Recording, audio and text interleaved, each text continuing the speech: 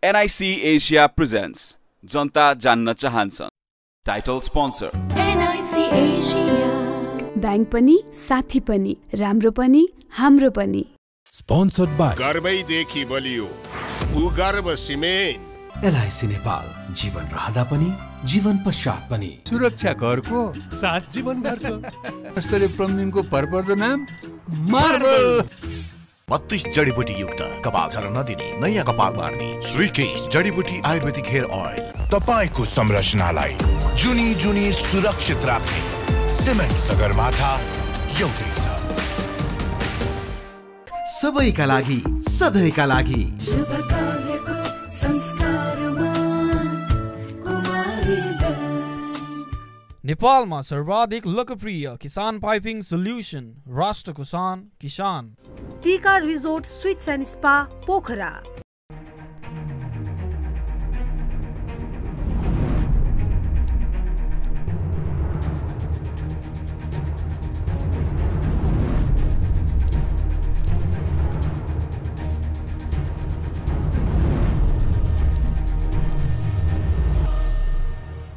आजको जनता जान्न चाहन्छन् कार्यक्रममा हाम्रो बीचमा नेपाली कांग्रेसका प्रचार विभाग प्रमुख र पूर्व मन्त्री मीन विश्वकर्मा हुन्छ. मीनजी तपाईलाई म जनता जान्न चाहन्छन् कार्यक्रम स्वागत गर्न चाहन्छु. धन्यवाद ऋषि. अब कांग्रेसले नयाँ वर्षको अवसरमा देश र जनतालाई के दियो? आज नयाँ वर्ष सुरु हो 2081. पहिले त हाम्रो पार्टी सभापतिज्यूबाट पार्टीकै तर्फबाट सम्पूर्ण स्वदेश तथा विदेशमा रहनुभएका नेपाली र नेपालका मित्र दाजुभाइ दिदीबहिनीहरूलाई हामीले शुभकामना दिएका छौँ र नयाँ वर्षमा दिने भनेको शुभकामना हो. बाँकी दिनहरूमा पार्टी हैन शुभकामना दिनु त देशमा विकास भएन, भ्रष्टाचार बढ्यो, कुशासन छ, जनताले दुःख पाए हो. नयाँ वर्ष आइसकेपछि अब जुन जुन कुराहरू गलत थिए ती कुराहरू अन्त्य गर्ने, जुन जुन कुरा गर्छु भनेर बाँकी रहेका थिए ती कुराहरू पुरा गर्ने र समग्रतामा नेपाली जनताको आकांक्षा अनुसार नेपाली जनताको चाहना अनुसार हामीले सुशासनको प्रत्याभूति गर्नुपर्नेछ र समृद्धिको बहाली गर्नुपर्नेछ. यो दुईटाका लागि दिने भनेर फ्याट दिने होइन कि यो दिशातर्फ पार्टी र न विकास न समृद्धि न तपाईको उन्नति र प्रगति. नेपालमा समस्या नै समस्या, जनता पीडामा. होइन यस्तो छ, यो पीडा भन्ने कुरा सधैँ अन्त्य पनि हुँदैन र कहिल्यै केही नगर्ने भन्ने पनि हुँदैन. हाम्रो देशको साधन स्रोतले र नेताहरूको मस्तिष्कले दिमागले विवेकले भ्याएसम्म गर्दै हुनुहुन्छ. बहुदलीय संसदीय व्यवस्था भएको हुनाले हामी प्रतिस्पर्धामा छौँ, कसले राम्रो गर्ने भन्ने छौँ. केही नराम्रो भएको छ त्यो कुरामा हामी सबैले आत्मसात गरेका छौँ र राम्रो गर्ने प्रयत्नमा छौँ. नेपाली कांग्रेस धेरै पटक चुके मिन्जी, तपाईले अवसर पाउनुभयो, त्यो अवसरको सदुपयोग गर्न सक्नु भएन. अहिले संसद तपाईहरुको कारणले गर्दाखेरि सरकारले बन्द गरिदियो. होइन हाम्रा कारणले पनि नभनौँ, सरकारको आफ्ना कारणले सरकार संसदबाट भाग्यो. सरकार विपक्षीका कुरा सुनेपछि प्रतिपक्षीका कुरा सुन्दा र त्यो कुरा पूरा गर्दा सरकारै डराउँदैन भनेर सरकार तर्सिएको हो. हाम्रा कारणले तपाईको कारणले होइन, तपाईले संसदमा गृहमन्त्रीलाई बोल्न दिनु भएन. हैन हाम्रो कारण निषेध गर्नुभयो. गृहमन्त्री देशको गृहमन्त्रीले पार्लियामेन्टको रोस्टरमा उभिएर बोल्न नपाउने. पहिले त उहाँ कांग्रेसको प्रजातन्त्र लोकतन्त्र भनेकै हो. पहिले त उहाँ गृहमन्त्री हुन लायक हुनु पर्यो हैन. गृहमन्त्री हुन नालायक हुनुभयो. उहाँ किन नालायक हुनुभयो भने कुनै पनि व्यक्ति कुनै कसुरमा आरोपित छ त त्यो आरोपित व्यक्तिलाई प्रहरीले अनुसन्धान गर्दैछ त त्यस्तै व्यक्तिलाई गृहमन्त्री बनाइदिएपछि त संसदमा मात्रै होइन, मलाई त लाग्छ गाउँ गाउँमा जनजनका मनबाट टोल टोलबाट नै उहाँलाई बहिष्कार गर्नुपर्छ. किनभने व्यक्तिलाई होइन, मैले अहिले नाम लिएको छैन, देशको गृहमन्त्री हो. देशको गृहमन्त्रीले बोल्न नपाउने, संसदमा गएर आफूको राख्न पाउने, गृहमन्त्रीले बोल्न पाउनुहुन्छ. सुन्नु, गृहमन्त्रीले गृहमन्त्री मात्र होइन, आम जनताले पनि संसदमा गएर सुन्न पाउँछन् र जनताका प्रतिनिधिले बोल्न पाउँछन् है. गृहमन्त्री पनि जनताकै प्रतिनिधि हो. तर कस्तो प्रतिनिधि त भन्दा जनताको पैसा ठगी गरेको आरोपमा प्रहरीले अनुसन्धान गरिराखेको व्यक्तिलाई नै गृहमन्त्री बनाइदिनु भनेको त स्वयं प्रधानमन्त्रीले यो संसद चलाउन नचाहेको, यो सरकारलाई लामो समयसम्म लान नचाहेको र जनताका भावनामाथि कुठाराघात गरेको र अन्तर्राष्ट्रिय समुदायका बीचमा नेपाल कस्तो देश भन्दा आरोपित र विवादास्पद व्यक्ति जसले जे कसुर गरेको छ त्यही अनुसन्धान गर्ने मन्त्रालयको प्रमुख बनाइदिने देश भनेर नेपाललाई हँसी मजाक अप्रिल फुल मनाइरहनु भएको छ. त्यसको विरुद्धमा कांग्रेसले आवाज उठायो. तर आवाजबाट भनाइ छ मैले जति काम कसले गरेको छ 40 दिनमा जताततै चमत्कार. होइन चमत्कार त देखियो ठमेल खुला दरबार मार्ग खुला चमत्कार देखिनु भयो आज दिउँसोतिर बाटोमा ट्राफिक प्रहरीहरूलाई ट्याक्सी ड्राइभरहरूलाई लड्डु बाँडेर होइन बाँड्दै गरेको यस्तो खालको चर्ती कला भन्छु म यस्तो खालको जादु देखाएर देश बन्ने होइन ठमेल जुन 24 घण्टा खोल्ने भनेको अब भर्खरै उहाँले खोल्दै हुनुहुन्छ म पनि यो पक्षधरै थिएँ म जति बेला मन्त्री थिएँ मैले पनि म त झन् वाणिज्य नै मन्त्री मैले के भने गरिब मुलुकहरूमा धेरै समय बजार खोल्नुपर्छ धेरै समय कार्यालय खोल्नुपर्छ धेरै मानिसको काम गरिदिनुपर्छ र सेवा सबभन्दा छिटोभन्दा छिटो दिनुपर्छ भनेको थियो अब यसको उहाँले खोल्ने निर्णय गर्नुभयो यो जनताको माग अनुसार खोलिएको छ त अब ठमेलको व्यापार कस्तो हुन्छ घाटा हुन्छ कि नाफा हुन्छ व्यापारीहरूले त्यो फेरि उनीहरूको आवश्यकता र आकाङ्क्षा अनुसार अब 8 घण्टा खोल्दा कति नाफा हुन्थ्यो हैन कति खर्च हुन्थ्यो अब 12 घण्टा खोल्दा कति नाफा र कति खर्च हुन्छ 24 घण्टा खोल्दाखेरि कति खर्च हुन्छ कति नाफा हुन्छ त्यो हिसाबमा व्यापारीहरूले त्यसको पछि फिडब्याक परिणाम आउला तर अहिले मलाई लाग्छ यो चमत्कार भन्ने लाग्दैन भइराखेको बजार खुल्यो व्यापारीले खोल्ने हो सरकारले खोल्ने होइन धेरैको भनाइ के छ सहकारी ठगी प्रकरणमा गृह मन्त्रीको नाम जसरी कांग्रेसले मुछ्यो दोषी भनेर भनिराखेको छ नि तर कुनै पनि आधार दिन सकेको छैन ऋषिजी पनि तपाई मलाई मजाक गर्दै हुनुहुन्छ कांग्रेसले भनेकै होइन यो आम नेपाली जनताले सहकारीमा हामी पीडित भयौं भनेर जुलुस गरे नारा जुलुस गरे खोजी भयो खोजी हुँदा प्रहरीबाट पनि नगरपालिकाबाट पनि सहकारी बोर्डबाट पनि विभागबाट पनि अनुसन्धान भयो छानबिन भयो खोजी हुँदा भेटिएका प्रमाणहरूका आधारमा त्यसबाट धेरै पैसा गैरकानुनी रूपमा निकाल्ने व्यक्ति रवि लामिछाने गृहमन्त्री नै हुन् भन्ने पनि हाम्रो टुङ्गो थिएन तर उनका 3 पुस्ते पनि मिल्दैछ र उनी नै त्यो विषयमा भाषण गर्दै पनि हिँड्दैछन् उनी नै त्यो विषयमा चोरको कुठो काट भन्दा फुत्तै झिकेर तर्सिराखेका छन् हिजो उनी संसदमा सुनकाण्डमा संसदीय समिति चाहिन्छ भन्ने हिजो अरू विषयमा अर्थमन्त्रीलाई चाहिँ राजीनामा माग्दा छानबिन समिति चाहिन्छ भन्ने तर आज सहकारीको छानबिन गर्नलाई चाहिँ छानबिन समिति बनाऊ भन्दा उहाँ भाग्दै हुनुहुन्छ भने त नेपाली उखान छ त चोरको खुट्टो काट भन्दा फुत्तै झिकेर हामीले भनेकै छानबिन समिति किन चाहियो आजको दिनमा तपाईले जस्टिफाई गर्नु परेन हिजो एउटा व्यक्तिमाथि छानबिन गर्नु एकदम ठीक कुरा गर्नुभयो हिजो बरु नचाहिन सक्थ्यो हिजो सुन काण्डमा प्रहरी आफैले अनुसन्धान गरिराखेका थियो केन्द्रीय अनुसन्धान ब्युरो आफैले अनुसन्धान गरिराखेका थियो राजस्व अनुसन्धानले आफै अनुसन्धान गरिराखेका थियो हिजो नचाहिन सक्थ्यो किनभने त्यहाँ नारायण काजी श्रेष्ठ सुन काण्डमा मुछिएको भन्ने कहीँ पनि देखिएको थिएन अर्थमन्त्री सुन काण्डमा मुछिएको भन्ने कहीँ देखिएको थिएन तर आज सहकारी पीडितहरूले हामी ठगियौं हामीलाई न्याय देऊ भन्दा खोज्दै जाँदा न्याय देऊ पीडक चाहिँ को हो भनेर खोज्दै जाँदा गृहमन्त्री स्वयं भेटिएका छन् भने अब गृहमन्त्रीलाई चाहिँ छानबिन गर्न कसले सक्छ त भन्दा संसदले मात्रै सक्ने भएको हुनाले अब संसदीय समिति अपरिहार्य भयो चाहिने भयो नत्र भने सामान्यतया सरकारी संयन्त्रलाई नै दिँदा हुन्छ भन्नेमा म पनि थिएँ तर अब चाहिँ हैन अहिले त प्रधानमन्त्रीको भनाइ छ शीर्ष नेताहरूको भनाइ छ सत्ता गठबन्धनको भनाइ के छ भन्दाखेरि यथास्थितिमा छानबिन समिति चाहिदैन मलाई चाहिँ सरकारका निकायहरूले छानबिन गर्न सक्दैन अरु निकाय छैन ऋषिजी सुरुमा भर्खरैको उहाँहरुको प्यार चाहिँ गठबन्धनमा जोडिएको हुनाले एमालेले पनि सुरुमा केही प्रतिरक्षा गरेको जस्तो देखियो तर मलाई लाग्छ यो गएको हप्ता र हिजोसम्ममा आजसम्ममा पनि नेकपा एमालेका धेरै जिम्मेवार नेताहरूले यो सत्यताबाट भाग्न नसकेको अभिव्यक्ति उहाँले दिनुभएको छ यो सत्य हो यो जरुरी छ भन्नुभयो गठबन्धनमा एमालेले पनि समिति आवश्यक छ भनेको छ जसपाले पनि आवश्यकता छ भनेको छ एकीकृत समाजवादीले पनि आवश्यक छ भनेपछि अब सरकार प्रतिपक्षसँग उहाँहरुको आवाज जोड्ने हो भने सरकार अल्पमतमा छ सरकार यो संसदीय समिति गठन गर्नुपर्ने बाध्यात्मक परिस्थितिमा छ तर संसदै अब सरकारले बन्द गर्दियो हिजो हैन सुन्नुस् न संसद बन्द गर्दाखेरि लागेको अभियोगबाट मुक्ति पाउने भए संसद बन्द गरिसकेपछि कुनै आरोपबाट मानिसहरू भाग्न पाउने भए सरकार भाग्न पाउने भए त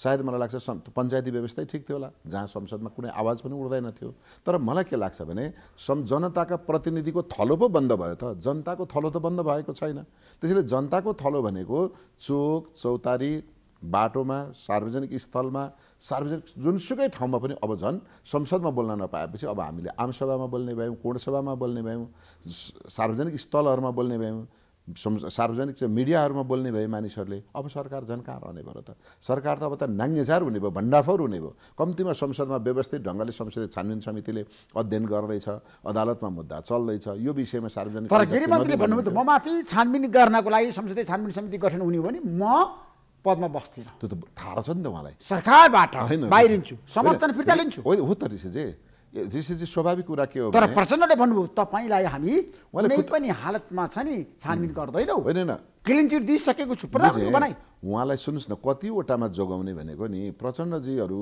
अथवा राष्ट्रपाकै साथीहरू केही जिम्मेवार साथीहरू पनि कस्तो अप्ठ्यारोमा पुगिसक्नु भने हिजो प्रचण्डलाई शरीरको आङको जुम्राले बाहेक कसैले टोक्दैन थियो 1 वर्षसम्म निरन्तर सरकार चलाउने ठाउँमा हुनुहुन्थ्यो हैन यो त कस्तो भयो भने ताईबाट उफ्री भोङ्ग्रोमा भने जस्तो उहाँलाई किन उथल पुथल गर्छु भनेको अब यस्तै चाहिँ विवादास्पद यस्तै आरोपित मानिसहरूको सङ्गतमा पुग्नुभयो यो भगवानले नै उहाँलाई सायद मलाई लाग्छ त्यस्तो सजाय दिएको जस्तो लाग्छ अब उहाँ सिङ्गो देशको आर्थिक समृद्धि र सुशासन दिन्छु भन्ने मान्छे अब सबैभन्दा भ्रष्ट सबैभन्दा विवादित सबैभन्दा आरोपित सबैभन्दा चाहिँ नौटङ्की गर्ने मान्छेको दिनौका गतिविधिको धुँदा प्रचण्ड पनि हैरान हुनुभएको छ राष्ट्रपाका केही मानिसहरू जो काङ्ग्रेसमा हुँदाखेरि अत्यन्तै विद्वान मानिन्थे जिम्मेवार मानिन्थे बौद्धिक मानिन्थे ती मानिस पनि अब कुनै एउटा कसुरदार मान्छेको कुनै आरोपित मान्छेको विवादास्पद मान्छेको शरीरको फोहोर धुँदा उहाँहरू पनि हैरान हुनुभएको छ भनेपछि एक व्यक्तिका लागि प्रचण्डजी पनि अब लगभग अब आफू चाहिँ समाप्तिको बाटोमा जाँदै हुनुहुन्छ राष्ट्रपाका जिम्मेवार नेता साथीहरू पनि समाप्तिको बाटोमा जाँदै हुनुहुन्छ भने मलाई लाग्छ सबै यसरी जानुहुन्न र रविजी निस्किन बित्तिकै प्रचण्डजीको सरकार ढल्छ भन्ने उहाँलाई एकदमै त्रास भइसकेको हुनाले त्यो अभिव्यक्ति दिनुभएको जस्तो लाग्छ होइन सोर्णी बागले जे भन्नुभएको थियो प्रधानमन्त्रीले त्यही भन्नुभयो काङ्ग्रेसले प्रधानमन्त्रीको लागि प्रस्ताव गर्ने अरूले गृहमन्त्री बनाउँदा आपत्ति होइन सबभन्दा यो काङ्ग्रेसले प्रधानमन्त्रीको पद प्रस्ताव गरेको हो कि होइन भन्नका लागि त रविजीले प्रधानमन्त्री पाउँदै गर्दा काङ्ग्रेस जस्तो 88 सिटको पार्टीले प्रधानमन्त्री दिँदा नखाने अनि 32 सिटले गृहमन्त्री दिँदा ट्याक्कै खाइहाल्ने भनेपछि तीबाट बुझिन्न र दिएको हो कि होइन भन्ने कुरा तर तपाईले आजको प्रस्ताव गर्नु पर्यो होइन सुन्नुस् न उता नजानुस् यता आउनुस् रातो कार्पेट ओछ्याउँछौं पहिलो कुरा यो देशमा कुनै पनि फटा कुरा बोल्ने र गलत कुरा तथ्यहीन कुरा बोल्ने प्रतियोगिता भयो भने अहिलेका गृहमन्त्री र उहाँका पार्टीका साथीहरू प्रथम हुनुहुन्छ फर्स्ट अन्तर्राष्ट्रिय प्रतिस्पर्धा भयो भने पनि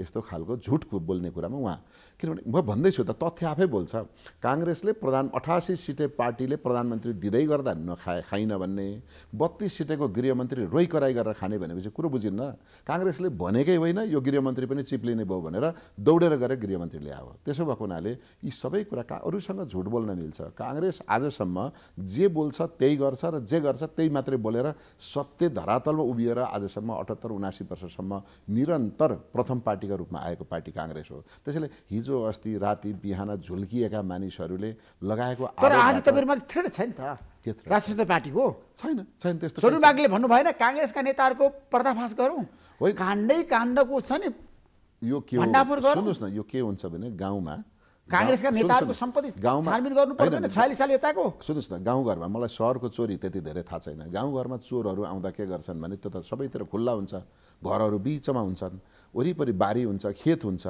अनि चोरहरूको झुन्ड आउँछ 3-4 जनाको चोरहरूको झुन्ड आउँछ र एउटाले चोर्छ चोरेर भाग्छ चोरी सक्छ चोरी सकेपछि चोर पक्राउ नपरोस् भनेर अर्का त्यसका मतियारहरू चाहिँ चोर भन्दै उल्टो बाटो कुद्छन् र उल्टो बाटो कुदेर अल्मल्याउन के खोज्छन् भने चोर भनेर यता कुदेको हुनाले चोर यता गयो कि भनेर त्यहीका साथीहरू अहिले के गरिराखेका छन् भने सबै बदमासी लुकाउनका लागि बदमासी जोगाउनका लागि चोरलाई जोगाउनका लागि ठगलाई जोगाउनका लागि अलि बुद्धिजीवी भनिएकाहरू जसले अलिकति असली ढाकछोप गर्न सक्नुहुन्छ कि भनेर स्वर्णिमजीहरूले प्रयत्न गर्नुभएको हो स्वर्णिमजीहरूले काङ्ग्रेसको किन खोल्नु पर्यो र काङ्ग्रेस त एकदम खुल्ला पार्टी हो यो खुल्ला किताब जस्तो हो हैन मलाई थाहा छ त काङ्ग्रेसको बारेमा सबै कुरा सोर्णी बागलेलाई स्वर्णिमजीलाई काङ्ग्रेसका बारेमा सबै थाहा भएको भए यस्तो एकराते पार्टीमा उहाँ जाँदै जानुहुन्न थियो मलाई त उहाँलाई केही काङ्ग्रेस थाहा नभरै काङ्ग्रेसले उहाँलाई धेरै अवसर दियो तर काङ्ग्रेस चिन्न सक्नु भएन काङ्ग्रेस जान्न सक्नु भएन उहाँलाई चाहिँ एकदम नै अवसरको हुटुटी भयो र उहाँ फुत्केर जानुभएको हो त्यसकारणले 78 वर्ष पुरानो पार्टी जसले हरेक परिवर्तन भने नि चुनौती भन्नुभयो काङ्ग्रेसले राणाको चुनौती सामना गर्यो पञ्चायतको चुनौती सामना गर्यो राजा निरङ्कुश राजाको चुनौती सामना गर्यो उग्रवादी कम्युनिस्टहरूको चुनौती सामना गरेको पार्टीले कुनै एक व्यक्ति काङ्ग्रेसबाट पालिएर पोसिएर हुर्केर पर गएर काङ्ग्रेसपट्टि धारयात लाउँदाखेरि काङ्ग्रेस डराउँछ त्यसरी यस्ता हावा कुरा तर तपाईहरुलाई गाह्रो छ संकट छ सकस छ किनभने तपाईहरु सत्ता ढाल्न चाहनुहुन्छ राष्ट्रिय सत्ता पार्टीको भनाइ के छ नि कुनै पनि हालतमा हामी काङ्ग्रेस साथ दिदैनौं हैन काङ्ग्रेस भनेको विश्वासघाती पार्टी हो हैन ऋषिजीले आज जे कुरा भन्नुभयो म चाहिँ भन्छु काङ्ग्रेसका बारेमा भनिने कुरा र गरिने कुरा जे छ त्यो खुल्ला छ खुल्ला भएको हुनाले म के भन्छु भने यति बेला काङ्ग्रेस सरकार ढाल्ने पक्षमा छैन। किन ढाल्ने पक्षमा छैन भने यिनका जात्रा हेर्नु छ हामीलाई। यिनका जात्रा हेर्नलाई केही समय केही वर्ष हामीले दिनुपर्छ। होइन भने म के नगर्न लागेको थिएँ मलाई हटाइदियो। कहिलेकाहीँ हुन्छ नि गाउँघरमा झगडा परेको हुन्छ, एउटा फिस्टेले चाहिँ पल मानसँग लाप्पा खेल्छ, अनि अर्कोले गएर छुट्याउँछ, मार्छ कि भनेर छुट्याउन खोज्दाखेरि मलाई छोड्दैन मलाई ठेगान लाउँछु भन्छ होइन, छोडिदियो भने भाग्छ। त्यस्तै अहिले के भएका छन् भने केही पार्टीहरू केही मानिसहरू नयाँ आएका छन्, उत्ताउला कुरा गरेका छन्, अनि काङ्ग्रेसप्रति गाली गलोच गरेका छन्, काङ्ग्रेसप्रति धारे हात लगाएका छन्। काङ्ग्रेस यो समुद्र हो, यसले धैर्यताका साथ सबै हेर्छ। त्यसैले मेरो पार्टीका तर्फबाट, मेरा पार्टीका सबै आदरणीय नेताहरूको तर्फबाट, संसदीय दलका तर्फबाट, केन्द्रीय कार्य समितिका तर्फबाट पनि यति बेला हामी यो सरकारको जात्रा हेर्नलाई केही समय सरकार ढाली पछि आउनु अहिले छैन। नयाँ गठबन्धन बनाउनु टाइम होइन। होइन, गठबन्धन आफै नयाँ गठबन्धन के माग्छ अहिले भने यो जात्रा धेरै दिन चल्दैन, नचलिसकेपछि विकल्पमा त काङ्ग्रेसै हो नि त, पहिलो पार्टी छ, ठुलो पार्टी छ, र कङ्ग्रेसैसँग वैकल्पिक अर्को सरकार बनाउने क्षमता भएको हुनाले यसलाई हामीले ढाल्नुपर्छ भन्नेमै छैन क्या ऋषिजी। यो ढल्छ, ढलेपछि कोही न कहिले त सरकारविहीन त बनाउनु भएन। त्यति बेला काङ्ग्रेस यसको नेतृत्व फेरि पनि सङ्कटका बेला काङ्ग्रेसले निकास पनि दिन्छ र नेतृत्व पनि गर्छ। होइन, जनताका धेरै प्रश्न छन् मेनजी। कङ्ग्रेसले संसदमा जसरी प्रभावकारी भूमिका निर्वाह गर्नु पर्थ्यो, यो त विधेयक अधिवेशन हो, 2टा भन्दा 3टा विधेयक पारित गराउन सक्नु भएन, तपाईँहरू चुक्नुभयो। तपाईँहरू सरकारको गठबन्धनमा पछि होइन न, 79 पछि हामी सरकारको नेतृत्वमा छैनौँ। 79 पछि लगातार प्रचण्डजीको नेतृत्व छ र प्रचण्डजी कानुन बनाउनेमा भन्दा सरकार टिकाउनेपट्टि लाग्नु भएको कारणले यस्तो भएको भनेर त्यति बेला एमाले आरोप लगाएको थियो। हामी होइन भन्दै थियौँ, तर अहिले प्रमाणित के गर्नु भने हो रहेछ। उहाँ सरकारमा बस्ने, संसदलाई प्रयोग गर्न, संसदको उपयोग नगर्ने र संसदविहीनतामा सरकार चलाउनका लागि प्रचण्डजी उद्धत भएका कारणले उहाँ अस्थायी शक्तिको चाहिँ साथ लिन थाल्नुभयो। स्थायी मित्रको चाहिँ उहाँले त्यसलाई स्थायी मित्रलाई चाहिँ अवज्ञा गर्नुभयो अथवा स्वीकार गर्नु भएन, जसका कारणले गर्दा कानुन पनि बनेन, सुशासन पनि भएन, समृद्धिको बाटो त धेरै टाढाको कुरा रह्यो। किन तपाईँले राम्रोसँग हेर्नु भएको छ, हाम्रा देशका नेताहरू व्यक्तिगत स्वार्थमा बढी तल्लिनुहुन्छ। देश बनाउने, देशमा विकास गर्ने, जनताको समस्या समाधान गर्ने, जनतालाई चाहिँ नि डेलिभरी दिने, जनतालाई खुसी राख्ने, जनताको बिचमा जाने नेता देशले पाएन। खालि गफाडी भाषण गर्ने, फन्दामा म तपाईँसँग सहमत छु यसमा। नेताहरू क्या सुन्नुहोस् न, मलाई पनि लाग्यो गजब छ क्या देशको राजनीति। ऋषिजीका शब्दलाई मैले सिद्धान्तसँग जोड्दा राजनीतिक दलहरू नदी जस्तै हुन् र नदी बग्दै जाँदा ठोक्किने ढुङ्गाहरू चाहिँ जनता हुन्, र प्रत्येक ढुङ्गामा जति धेरै नदीहरू ठोक्किँदै जान्छन् त्यो नदी सङ्लिँदै जान्छ, परिमार्जन हुँदै जान्छ। यो चाहिँ बहुदलीय संसदीय खुल्ला शासन प्रणालीको यो प्रकृति, यो विशेषता हो। त्यसैले दलहरू चाहिँ ठोक्किन चाहनु पर्यो, ढुङ्गाहरूमा ठोक्किनु पर्यो, पहरामा ठोक्किनु पर्यो, किनारमा ठोक्किनु पर्यो, र उनीहरू सङ्लिँदै जाने, सच्चिँदै जाने, परिमार्जन हुँदै जाने हो, र अन्तिममा गएर यो नदी पिउन योग्य स्वच्छ हुन्छ। आज दलहरू के गरिराखेका छन् भने एउटा ढुङ्गामा ठोक्कियो भने अर्कातिर फर्किराखेका छन्, थप अर्को ढुङ्गामा ठोक्किन चाहिराखेका छैनन्। त्यो भनेको जनतासँग सामना गर्न सकिराखेका छन्। अहिले नै यहाँले भन्नुभएको भर्खरै 1.5 वर्ष भएको पार्टीको हेर्नुहोस् न, अस्ति सुनकाण्डमा संसदीय समिति 90 हुन्न भन्ने, अहिले सहकारी काण्डमा सहकारी संसदीय समिति बनाउनै हुन्न भन्ने, भनेको एउटा ढुङ्गामा ठोकिएपछि अर्को ढुङ्गामा ठोकिन नचाहने। तर काङ्ग्रेस त्यस्तो होइन, यो निरन्तर नेपालको लङ्गेस्ट रिभर भने जस्तो नेपालको सबैभन्दा लामो इतिहास बोकेको पार्टी, हरेक यसले चाहिँ ठुल्ठुला साना ढुङ्गा बालुवा मात्रै होइन, किनार मात्रै होइन, ठुल्ठुला ढुङ्गासँग यसले ठक्कर खाएर यो सङ्घ लिएर यतिको भएको पार्टी त यस्तो छ भने त्यो एउटा मुहानबाट भर्खर निस्केको पार्टीको त झन् कति अवस्था होला। त्यसैले हामी के चाहन्छौँ भने तपाईँले भन्नुभएको कुरासँग नेपालको राजनीतिमा राजनीतिक दलहरूले धेरै हन्डर खाँदै सङ्घ लिँदै परिमार्जन हुँदै जानुपर्छ र सुसंस्कृत हुँदै जानुपर्छ। नेताहरूले पनि त्यो भूमिका वहन गर्नुपर्छ, गर्न नसक्दाखेरि आरोपित हुन्छ र पार्टी पनि टिक्न गाह्रो हुन्छ। होइन, देशमा छ नि आशा जगाउन सक्नु भएन तपाईँहरूले, जनतामा उत्साह छैन, जनता खुसी छैन, जनता सन्तुष्ट छैनन्, जनता आक्रोशित छ, नेताहरूले काम गरेनन्, दलहरू असफल भए। अब तपाईँहरूको विकल्प जनताले खोज्न थाल्यो। ऋषिजी, अरू कुरा भन्दा यो अहिलेको कुरा आशा जगाउन नसकेको र निराशा व्याप्त भएको कुरामा चाहिँ हामी एउटा राष्ट्रिय माहौलै के बनाउनु पर्ने हुन्छ, बुझ्नुपर्ने हुन्छ भने जति बेला हामीले 46 सालको जनआन्दोलन, ऐतिहासिक जनआन्दोलन गऱ्यौँ, परिवर्तन आयो, निरङ्कुशताबाट हामी स्वतन्त्रतामा आयौँ र हामीले उदार अर्थनीतिबाट नेपालको अर्थतन्त्र सुधार्न थाल्यौँ।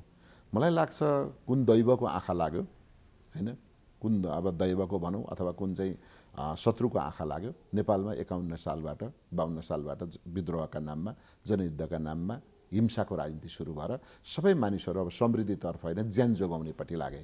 एक सरकारमा बस्नेलाई सरकार जोगाउने, दलहरूलाई व्यवस्था जोगाउने, गाउँघरमा बसेका मानिसलाई ज्यान जोगाउन हम्मे भयो, जसका कारणले हाम्रो ध्यान चाहिँ अब सुशासन र समृद्धितर्फ गएन। फेरि त्यो एउटा घाउ त छँदै थियो। फेरि 59 मा राजा ज्ञानेन्द्रको अर्को कठोर निरङ्कुशता आइलाग्यो। फेरि त्योसँग भिड्नु पर्यो।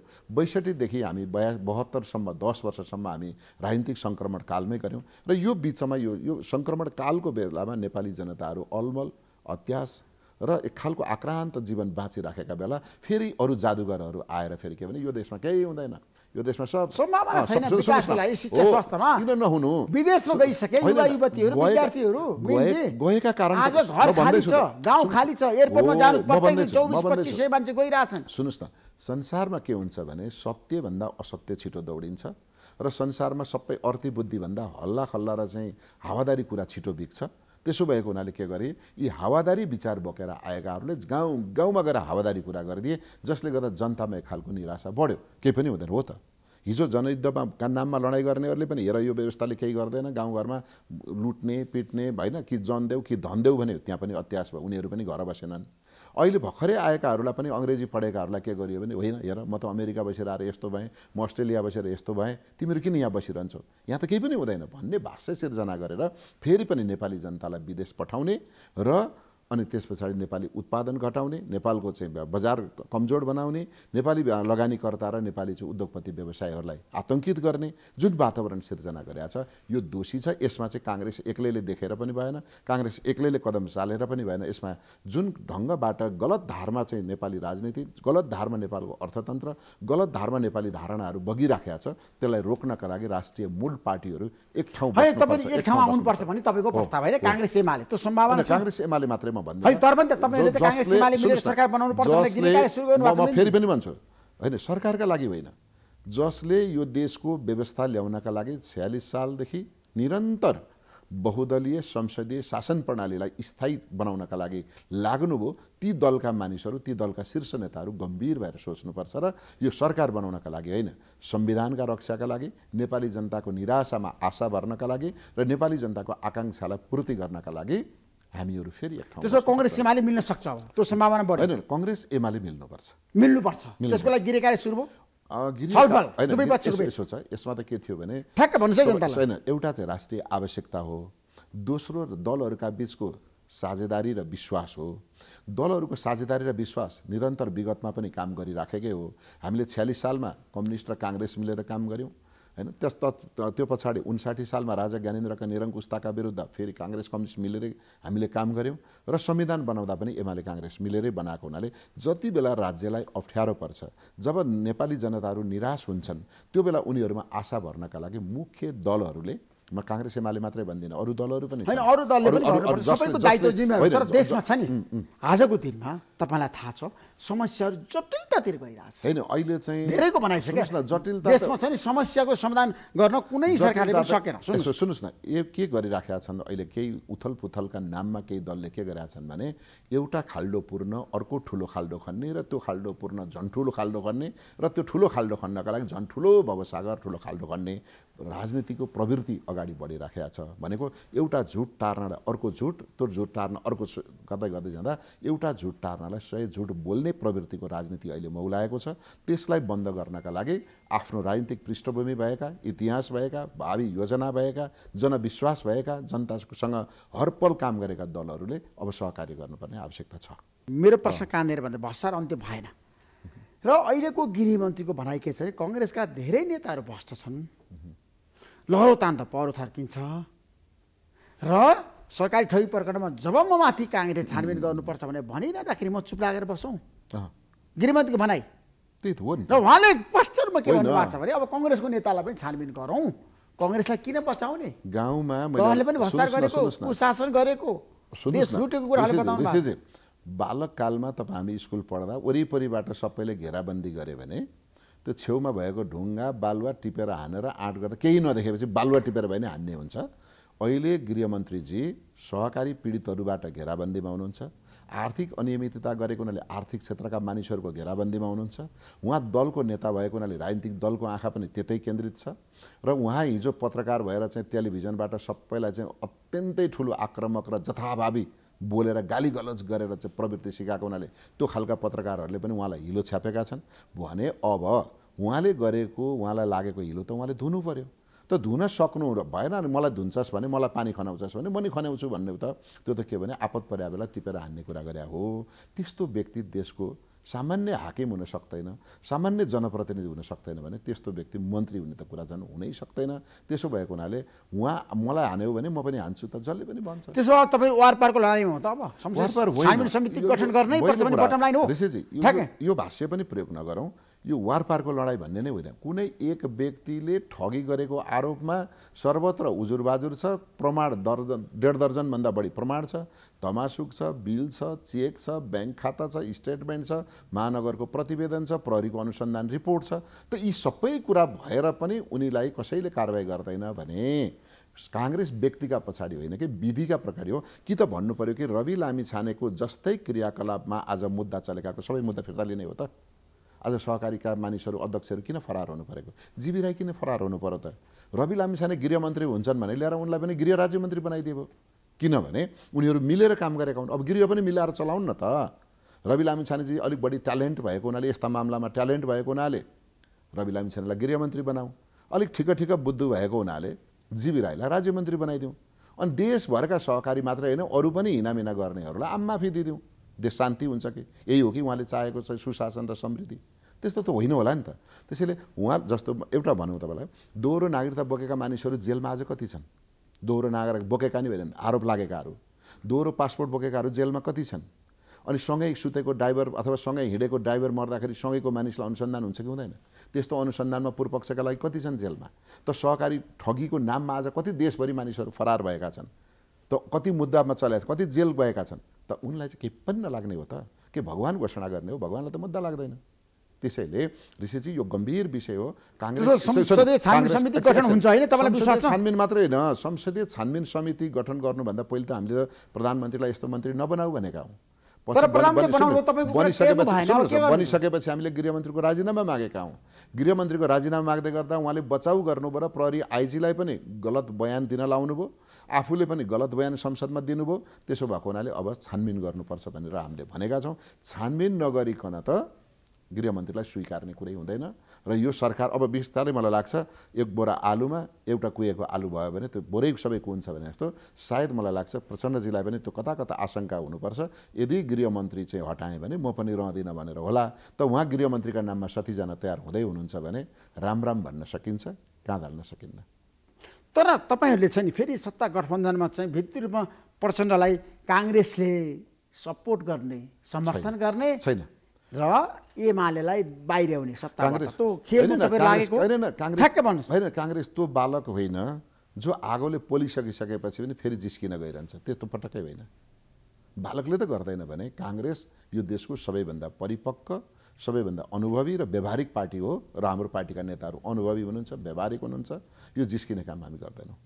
त्यसो भए काङ्ग्रेसले बार्गेनिङ गरे त होइन? छैन, कसैसँग बार्गेनिङ छैन। राष्ट्रिय पार्टीसँग यति बेला म भन्छु सत्ता गठबन्धनको लागि शेरबहादुर नरम हुनुहुन्छ। राष्ट्रसभाको त कुरा के गर्ने र सुन्नु न, राष्ट्रसभाको मात्रै कुरा होइन। हामी अहिले यति बेला बार्गेनिङ भन्ने शब्दका आधारमा त एमालेसँग पनि छैनौँ, माओवादीसँग पनि छैनौँ। अहिले काङ्ग्रेस के गरिराखेका छ भने प्रतिपक्षमा बसेर काङ्ग्रेसको सङ्गठन विस्तार, काङ्ग्रेसका कार्यक्रमहरू र काङ्ग्रेसका घोषणापत्र जारी गरेर बनेका प्रधानमन्त्री हुने त प्रचण्ड त यो घोषणापत्र अनुसार उनले काम गरेका छन् कि छैनन्? संसदबाट हामी अडिट गर्छौँ, जनताबाट अडिट गर्छौँ, खबरदारी गर्छौँ, पहरेदारी गर्छौँ। त्यसो कङ्ग्रेस सत्तामा जानको लागि राष्ट्रिय स्वतन्त्र पार्टीलाई सहकार्य गरेर अहिले सहकारी ठगी प्रकरण बचाइदिने, क्लिन चिट दिने पक्षमा काङ्ग्रेस सक्छ छैन? यो पटक्कै सुन्नुहोस् न, कसैलाई क्यान्सर लागेको छ, सुन्नुहोस् न, कसैलाई क्यान्सर लागेको छ, अब हामी तिमीलाई सिटामल खुवाएर निको पार्छौँ भनेर त्यो निको पनि हुँदैन। र त्यस्तो खालको भ्रम हामी सिर्जना नि गर्दैनौँ। मैले भनिहालेँ त, एमालेसँग पनि सहकार्यको नाममा राष्ट्रिय मुद्दाहरूमा साझा सवाल मिलेपछि, जस्तै संविधान कार्यान्वयनको विषय छ, निर्वाचन प्रणाली छ, संहिताको व्यावहारिक कार्यान्वयन छ आदि यस्ता राष्ट्रिय महत्त्वका विषयबाट नेपाली जनतालाई भरोसा दिलाउनका लागि सकिन्छ कि मूल पार्टीहरू एक ठाउँ बस्दा भन्ने कुराको चर्चा चलिराखेको छ। तर हामी यस्ता झिना मसिना खुद्रा कारोबारमा काङ्ग्रेस पटक्कै लाग्दैन। विगतमा लागेकोमा समेत हामीले आत्मालोचना गरिसक्यौँ भने अब हामी त्यो पक्षमा छैनौँ। त्यसो भए ठ्याक्कै यो सरकारको आयु कति त होइन? यो त वर्तमान सरकार सुन्नुहोस् न, म पटक्कै राजनीतिक ज्योतिष होइन, तर पनि आज नयाँ वर्ष ठ्याक्कै खुलासा गर्नु होइन। मैले अघि भनिसकेँ यो सरकारले जात्रा देखाउन सुरु गरिहाल्यो। जात्रा त कहिल्यै पनि वर्ष, तर पनि तपाईँहरूको मोटामोटी के तयारी सरकार हाल्ने योजना? जात्रा भनेको लामो समय हुँदैन, कहिले 1 दिनको हुन्छ, 2 दिनको हुन्छ, 3 दिनको, 5 दिनको, 7 दिनको हुन्छ। तर राजनीतिक जात्रा चाहिँ उहाँहरूको अलिक समय जाला जस्तो लाग्छ, केही समय जान्छ। त उहाँहरू त्यो जात्रा देखाइसकेपछि आफै लजाउनुहुन्छ र आफै छोड्नुहुन्छ, त्यो लामो समय जाँदैन। अहिले कङ्ग्रेसमा छैन, संसदको नेता परिवर्तन गरेर एमालेसँग सहकार्य गरेर केपी शर्माले शेखर कोइरालाको बिचमा चाहिँ सम्झौता गर्न सक्ने अवस्था छ? यदि सुन्नुहोस् न, नेपाली कङ्ग्रेस पार्टीको आन्तरिक विषयमा हामी आफै छलफल गर्छौँ र त्यो नीति होइन, त्यो रणनीति हो। कहाँ के गर्नुपर्छ, कति बेला उपयुक्त हुन्छ, रणनीति हामी प्रयोग गर्छौँ र पार्टीको सर्वसम्मत निर्णय गर्छौँ। त्यो सर्वसम्मत गरिने निर्णयका बारेमा अहिले नै भविष्यवाणी गर्नु उपयुक्त हुँदैन। तर कङ्ग्रेसभित्र एउटा व्यवस्था सुरु भएको छ नि, यदि संसदको नेता परिवर्तन गर्ने हो भने शेखर कोइरालालाई बनाउन शेरबहादुर देउवा व्यक्तिको नाम पनि लाग्नुभयो भने अथवा तयार हुनुभयो भने, यहाँले भने जस्तो शेरबहादुर देउवा, तर काङ्ग्रेसले छ नि एमालेसँग मिलेर सरकार बनाउन सक्छ। शेखर र गगन यति बेला र केपी शर्मा ओलीको बिचमा सम्झौता हुन सक्छ। यति बेला म भन्छु यो देशको सरकार बनाउन पनि र यो देश पार्टीभित्रको संसदीय दलको नेता कसैलाई बनाउनु पर्यो भने पनि त्यो स्वयं शेरबहादुर देउवाले जसलाई भन्नुहुन्छ, जे भन्नुहुन्छ त्यो नै उहाँको हुन्छ। किनभने अत्याधिक मतका साथ संसदीय दलको नेता हुनुहुन्छ, अत्याधिक मत र समर्थनका साथ पार्टी सभापति हुनुहुन्छ र अहिले पार्टीभित्र उहाँ सर्वसम्मत निर्वाचित सभापति हुनुहुन्छ भने अब उहाँले नै चाहनुभयो भने परिवर्तन कुरा हुने भयो। तर मलाई लाग्छ उहाँ व्यावहारिक पनि हुनुहुन्छ, अनुभवी पनि हुनुहुन्छ र समय सापेक्ष निर्णय गर्नका लागि उहाँ विवेकशील हुनुहुन्छ। थ्याङ्क यू सो मच मेनजी, समय दिनुभयो। तपाईँलाई म धेरै धेरै धन्यवाद दिन चाहन्छु। नयाँ वर्ष 2081 को अवसरमा फेरि शुभकामना दिन चाहन्छु। प्रगति र उन्नति। ऋषिजीको एकदमै लोकप्रिय कार्यक्रम मार्फत समस्त देशवासी, स्वदेश तथा विदेशमा रहेका दिदीबहिनी दाजुभाइहरूलाई पनि म हार्दिक नयाँ वर्षको हार्दिक मङ्गलमय शुभकामना व्यक्त गर्दै बिदा हुन्छु। धन्यवाद। हस्त नमस्कार। NIC Asia presents जनता जान्न चाहन्छन्। Title sponsor NIC Asia। Bank पनि साथी पनि, राम्रो पनि हाम्रो पनि। स्पोन्सर्ड बाइ गर्वैदेखि बलियो भूगर्भ सिमेन्ट, LIC नेपाल, जीवन रहँदा पनि जीवन पश्चात पनि, सुरक्षा करको साथ जीवन भरको स्तरीय प्रमिङको भरपर्दो नाम मार्बल। 32 जडीबुटी युक्त कपाल झर्न नदिने नयाँ कपाल मार्ने श्रीकेश जडीबुटी आयुर्वेदिक हेयर ऑयल तपाईको संरचनालाई जुनी जुनी सुरक्षित राख्ने सिमेन्ट सगरमाथा एउटै छ, सबैका लागि सधैँका लागि। शुभ कार्यको संस्कारमा कुमारी नेपालमा सर्वाधिक लोकप्रिय किसान पाइपिङ सोल्युसन राष्ट्र किसान। टीका resort sweets and spa Pokhara.